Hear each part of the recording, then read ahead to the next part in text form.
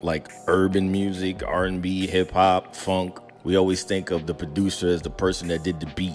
But then you have the Rick Rubins who don't touch a drum machine for 20 years, but he's still the producer. It's because he knows how to make that artist or that band sound the best on these beats.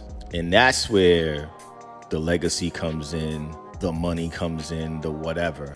I don't worry about people using cheat codes, as they call them, and sound packs and loop packs and all of that. Sounding great with a track right away, making it more competition. Because again, it's technology. It's like that's in every field. It's a catch-22. It makes it easier for them, but it also makes it harder for them because, as you said, you don't get the experience with the artist or with artists. You don't get the experience of having patience to figure out